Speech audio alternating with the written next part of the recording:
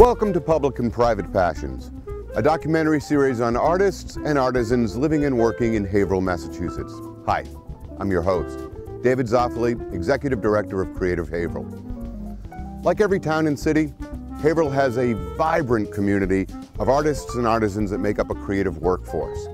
These are professionals in a variety of fields: marketing, architecture, design, performing arts and music, visual arts and crafts, film, gaming, publishing, and cultural preservation. You may be familiar with some of these folks, and there are others who, for one reason or another, have mostly kept their talents hidden from the public eye. And you'll find out why. One thing's for sure, public and private passion for the arts is all around us. In Public and Private Passions, we'll take a behind-the-scenes look at the passion that drives people to make something from nothing. It's a first-hand look into the creative process, and fortunately for us, creativity is everywhere.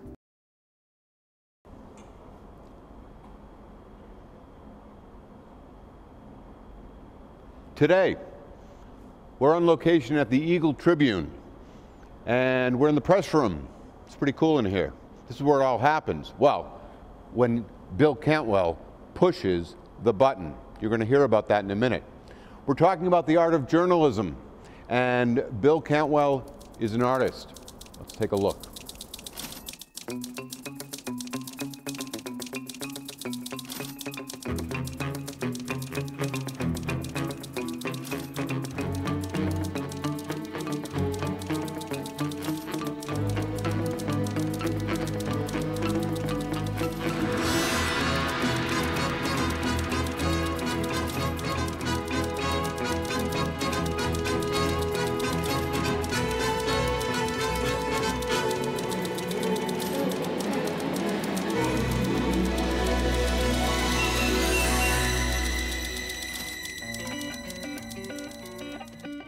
I think it's true that people generally don't see journalism, newspaper work certainly, which I'm familiar with, as an art form, but I think it truly is. The process of getting a newspaper story together is very simple at its origins, and it gets more complex as you go along. Initially, again, I may have an idea for a story as an assignment editor, the reporter might have an idea, we get together, work it out. Okay, we have the concept. Now I take it, put it down on the screen here, just a brief summary on a news list that I'll share with other editors. They may chime in a bit, but then in essence the reporter goes out and gets the story. He gets it written, forwards it to me. Once we get the bugs out of it, we're ready to go. I have it on my computer screen. I've given it a last read. As I like to say, I push the button. From there, it goes to our paginators. These are our layout people. These are the people who have a computer screen in front of them. That's like putting a puzzle together. A reporter will work closely with a photographer when he's out in the field working on a story. Make sure that they take photos of people he speaks with. They take photos of, gee, that's the building I'm writing about there, where the people were arrested, that sort of thing. Get a few shots of that. Photos, story together. They go to the paginator, who puts them on the screen, moves them around. And this is a very, very creative part of our business, which is really making that page shine.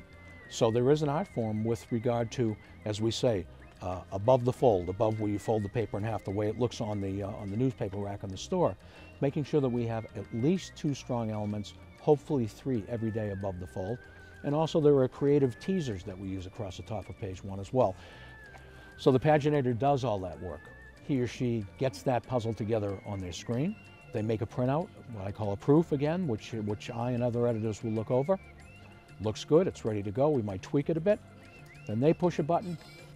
It goes to a composing area. They will take the image of the page that the paginator created.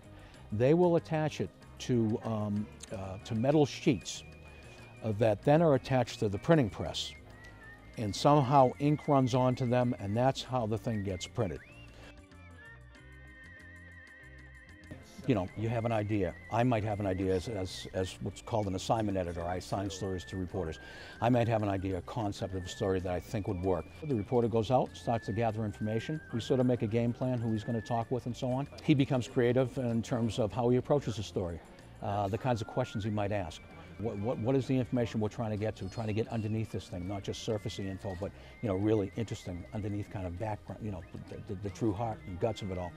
He'll ask us questions, then he comes back and he begins to write. And here again is some more art, if you will, the presentation of it. What information goes up higher, what information goes down lower? How do you draw the reader in? Just like a short story or a novel. You need interesting information at the beginning to draw them in, to make them want to read the story. My true passion for Haverhill is that it is truly my home. It's my hometown. I'm an adopted only child, adopted when I was 10 weeks old. Back in 1959 by Helen and Bill Cantwell, and brought to Haverhill, raised there. I think if you're to define Haverhill, what you have today is this. It's a city that is very rich in history, first of all, settled in the mid-1600s. Haverhill had to reinvent itself, and it's taken time, but I think it's done it, and I think it really has taken time. It hasn't been as quick as many people would like. But I think now it's a place that's really diverse in its businesses. I mean, you see the downtown has made its comeback with restaurants and shops and lounges and that type of thing. The old shoe factories turned into apartments and condos. But it's also a very diverse place in terms of having an urban core that's very vital, a lot happening, a lot going on. Then you go out to its outer areas. Go up Route 97 up towards Salem, go down some of the back roads. You've got a very, what I think is unique mix of an urban core with a ton going on, outlying neighborhoods, very rural in character, still have some farms, still have some working farms, and many different kinds of people. In many ways, we are like first responders. My late colleague, Barney Gallagher, my dear friend, my mentor, who taught me so much, and people in Haverhill will know Barney very well, unfortunately passed away a short time ago, and we miss him greatly. His words were, "You don't know if you don't go." And it's that simple. It's true. I mean, you can try to report something over the phone, but the best thing to do, especially in the case of an emergency, an accident, a flood, this kind of thing, an emergency, is to go. You need to witness it yourself. You need to talk with the people who are there, who are being impacted. You need to witness how the if we are first responders, how the other true first responders, the police, the firefighters, rescue people, how they deal with it. There have been times that we've heard something on the scanner and we've beaten someone. We've beaten the true first responders to an incident. And that can be very troubling. I mean, in your heart of hearts, you want to jump in and help. And there have been times that people have tried to. We've tried to do that, and you need to be a human being first. But you need to put that reporter's hat back on as quickly as you can to do your job. I would say a reporter's code is, well, it's going to be a variety of things. It's going to be, first of all, that you're on the clock, you're on the job 24/7. If news happens and you're aware of it, or it happens in your midst, you need to cover it. And that needs to be, it's really, as the old timers would say, in your blood. It needs to be part of you. You need to want to do that. You need to be motivated to do that because you want to inform people. This is what you really want. I tell the story of a fellow reporter here.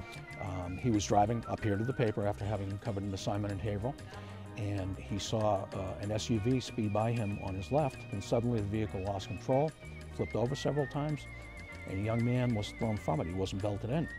The reporter felt that he had just, unfortunately, witnessed someone die. He was very shaken up, pulled off the road, called me immediately. I said, "Are you serious?" "Yes," he said. I said, "All right, pull yourself together. Are you okay? Are you safe?" "Yes, I'm off the road." I said, "Breathe. Are you going to be all right? And are you up to, taking notes on what you've witnessed? Because we do have a job to do." Very stressful for a reporter to be in situations like this. We see these things. I have seen dead bodies. I've seen people pulled from the river after they've drowned. It can be stressful just to be in those situations, just to witness these things. The other part of the oath, if you want to call it that, or of our belief system, has to do with, they used to say you can't be subjective, you need to be objective. Well, I'm not quite sure that that's entirely possible. The word I like to use is you need to tell a story honestly as you can. As honestly as you witness it, as honestly as you hear others speak their words, as honestly as you read police reports.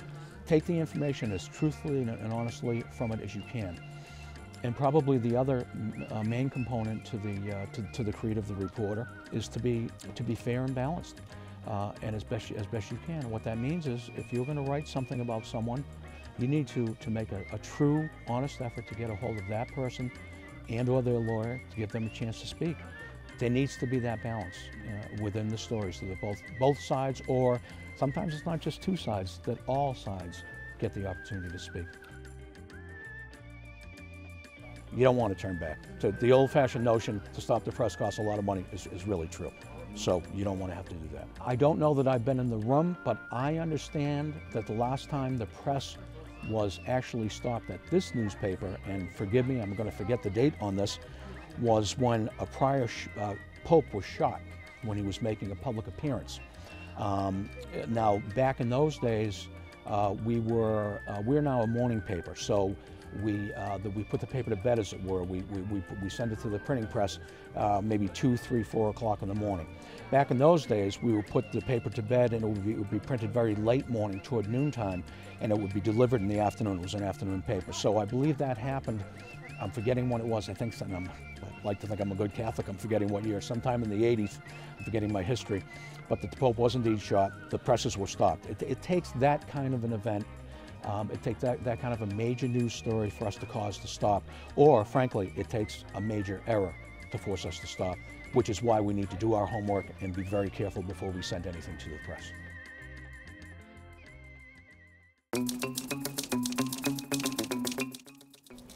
My favorite word is love. You know, again, I come from a very strong family environment, and I think love is where it's at. I like to think of myself as a strong Catholic. I have my own problems, and I deal with my own difficulties, but love your neighbor as yourself. Love is a big word for me. It's the counter. It's hate. I think it's a very strong word. I don't believe I've ever used it. I hope not in my adult life, in my vocabulary, except that maybe I might hate the New York Yankees, if you know what I mean, because I'm a Red Sox fan. But I think hate is a very, very strong word, and I think people need to give more thought to it before they use it.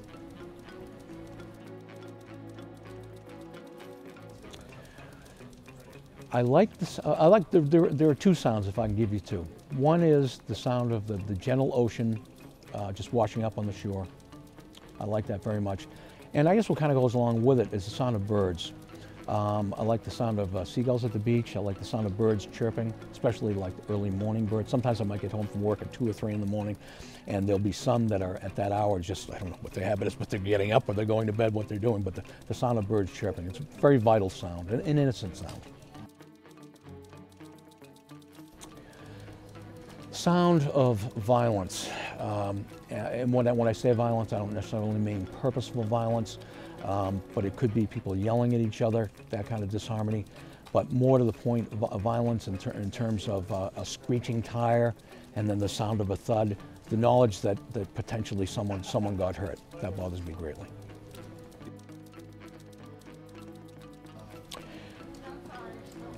Again, I'm a family guy, a sense of harmony. Seeing my wife, my children, even extended family, having great harmony. A quick example, every year we have a mass for my deceased parents, and everyone comes to our home later and we make a day of it. And it's just wonderful to see everyone together in harmony, getting along.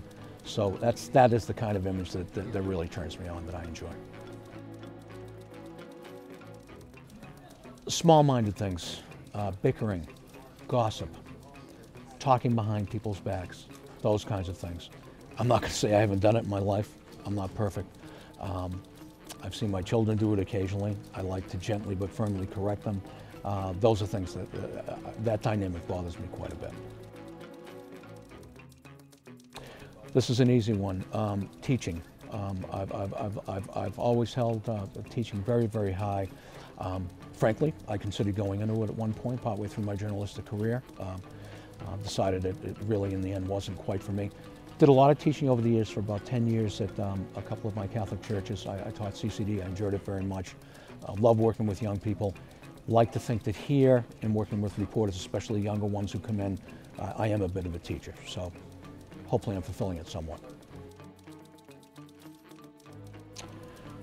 Probably be a police officer. As much as I like to see order, I think it must be very, very difficult for those both men and women, to have to deal with some of the things that they deal with on a daily basis. I don't think I'd like that. I wouldn't be. I mean, I may be up to doing it if I force myself, but it wouldn't be in my character to have to deal with the kind of challenges they have to deal with.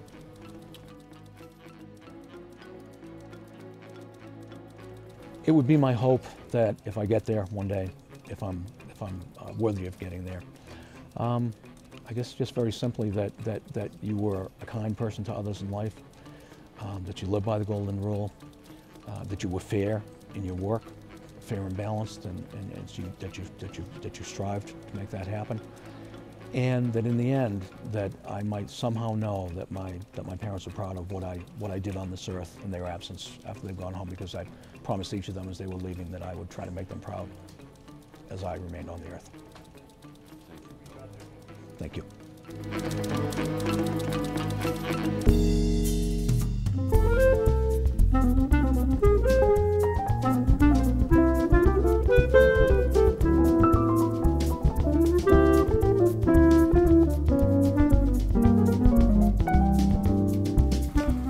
What is your favorite word? My favorite word is like, excuse me, darling. What word don't you like? Swear. Que está bien buena. What sound do you like? What sound I like is like soft serenity. Esa es la que a mí me gusta, es la que tiene. Cuando llueve y el agua cae en el zinc. And what sound don't you like? The water dropping, I don't like. You too. El ruido. And if heaven exists, what do you hope God will say when you walk in? Well, I hope he said, welcome to your house. So we are not gonna die no more problems. You too? Esa es la gloria. Sí, cuando estamos allá y yeah. Todos, no vamos a carecer de nada. Great, you guys. That's wonderful.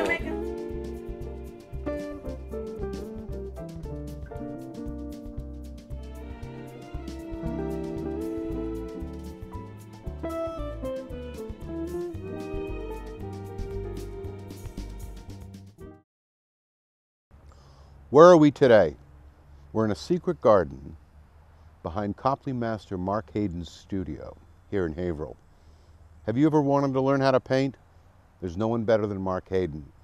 Let's see where he works on his masterpieces in his studio.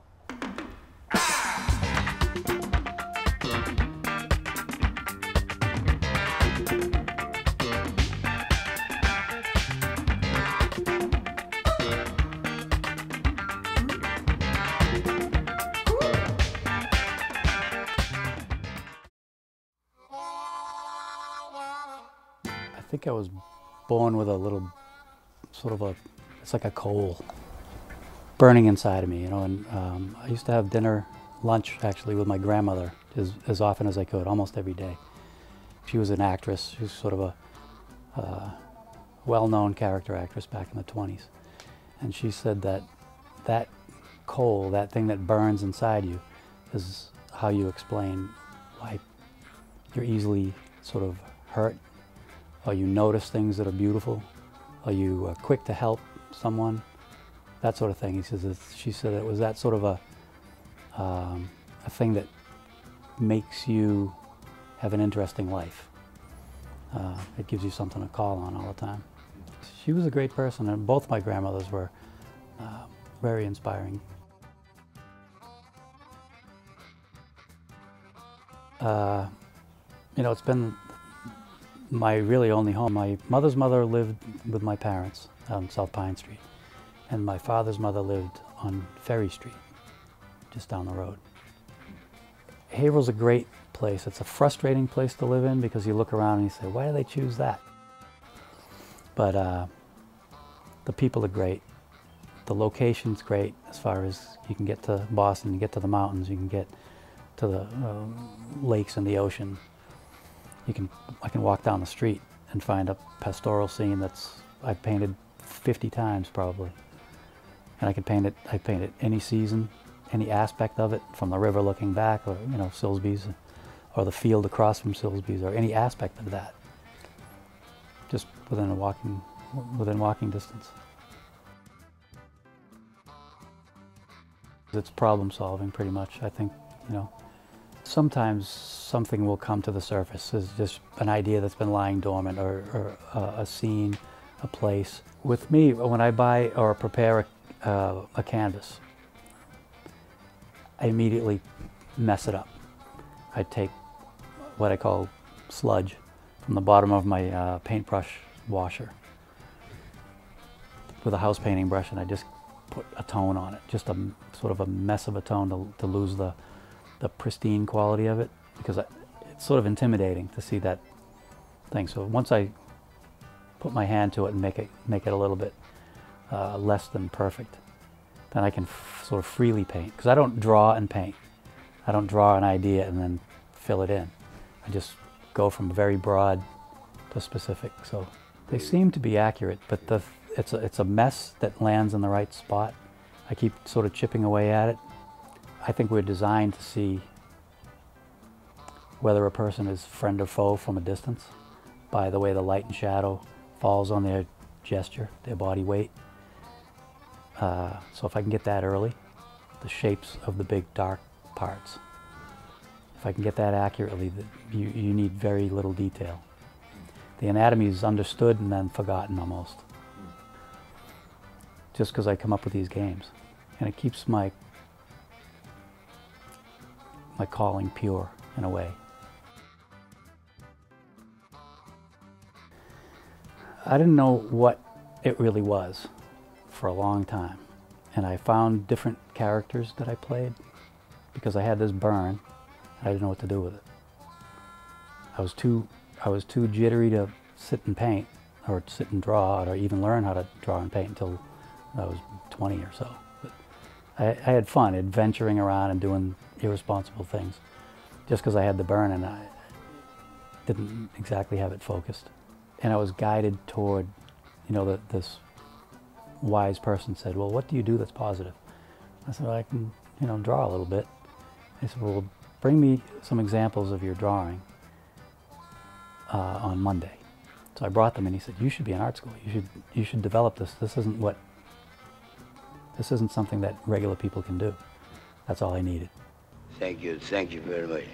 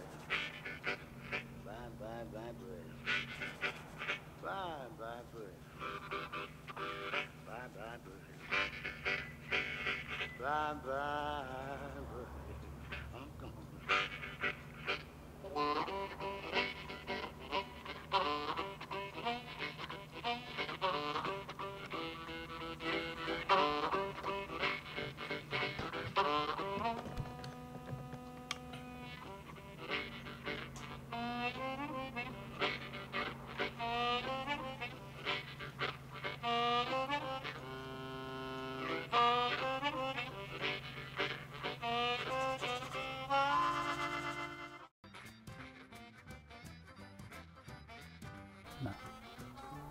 I enjoyed the one that I'm doing at the time, I guess, and it's funny because I couldn't get up and sing you a song, but I could put a painting up and stand next to it because I feel like the painting is standing there by itself in a way. It's not like, hey, look at me, look at the painting. Say somebody is posing for me for these, every Tuesday night I paint with my friends, over 25 years with these friends. And I'll look at the person that's posing that I never know who it's going to be. and I just sort of forget myself. And I feel like I'm wrapping myself around them like a ribbon. And I forget myself, I forget my ability, I forget all that. And I just, as soon as I dip the brush and slap it on there, I start shaping it and I forget. There was a time when I couldn't use my right hand, and I thought, oh, I don't know how I'm going to develop my left hand to be able to do this. Once the model sat, I was able to do it, and there wasn't much of a difference. I don't paint for the money, but I want people to see my work and not want to live without it. So there's a need that I have for that. But I also don't really want to hear all that. I want them to love it, and I want them to like it, and I want them to like me and all that, but I don't really want to hear too much of it, because I don't want to carry that to the next piece. Because all that stuff can really mess you up. Yeah, I mean, I remember it, and it's nice, and it keeps me going. And I do think, you know, I mean, I do need it, and I like it, and all that kind of thing, but I got to try to put it someplace, play another game, put it someplace where I can deal with it. Painting I've been working on the past month or so. Usually I just paint, I just run hot and paint it and done, but this one has been cooking in my head for a long time. So I play blues, harmonica, I play all kinds of different styles of music, I guess, on it, but blues is what draws me. And Sonny Boy Williamson, the first one, John Lee Williamson, lived in Chicago, was born in Tennessee but lived in Chicago. And he was making records and that sort of thing and making a big splash. Well, around the corner from where he used to play was a butcher shop, and this little 11-year-old kid was wrapping meat for his dad in his butcher shop, and his father would play the Sonny Boy records. And the father saw that the kid loved the music and bought him a harmonica, and he started kind of catching up to it. So he said, you know, you love this music so much. He says, this guy walks by the store every couple of, you know, mornings and whatever, because he just lives there, works there.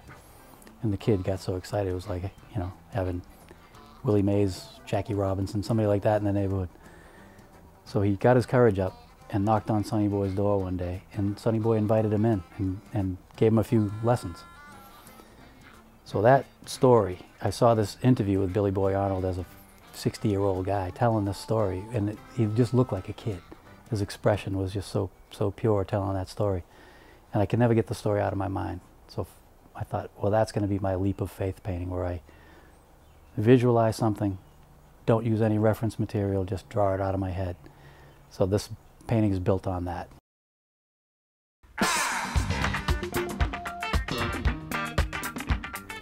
It'd be 2 words. My boys, if I don't see them or hear from them in a while or whatever, hey Pap. It's $1 million.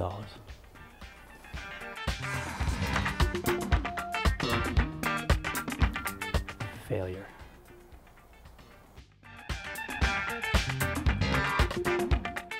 Beauty.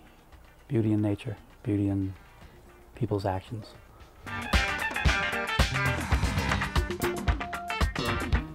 Rudeness.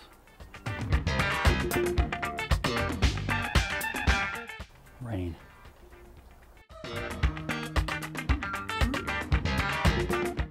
Chewing. Can't stand the sound of people eating.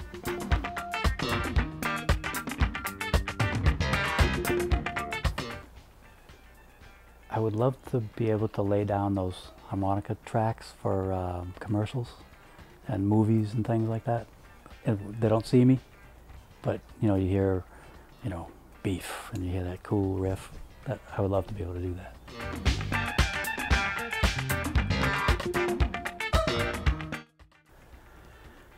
I'd probably a Zumba instructor.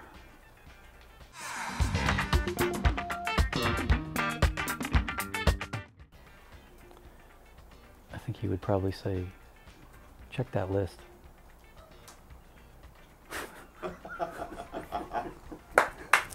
Very good. Thanks for joining us. Part of what we do at Creative Haverhill is to identify, nurture, and promote our local talent. They make up today's and tomorrow's creative workforce that helps drive economic development. Throughout history, artists have always led the way in changing societies, and Creative Haverhill is leading that charge.